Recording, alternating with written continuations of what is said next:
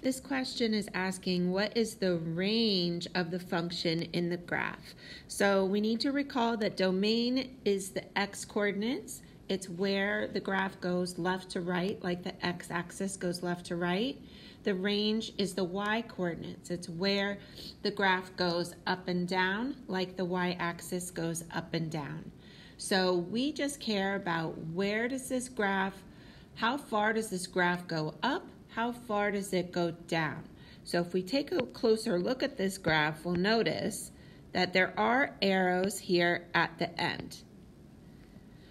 We're just seeing a portion of this graph. These arrows are saying that this is going to continue to follow this pattern. It's going to continue to stretch out and go up forever and ever.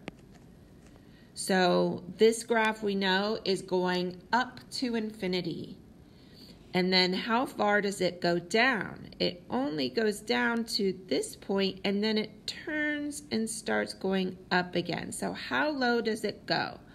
-2, -4, it goes down to -6 on the y-axis.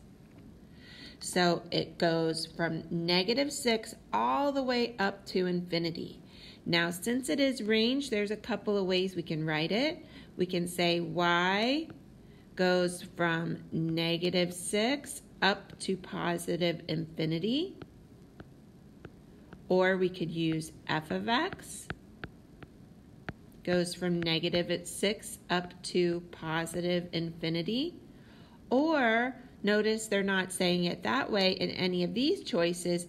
We can say all of the y-coordinates are above -6, so they're bigger than -6. So y is greater than or equal to -6.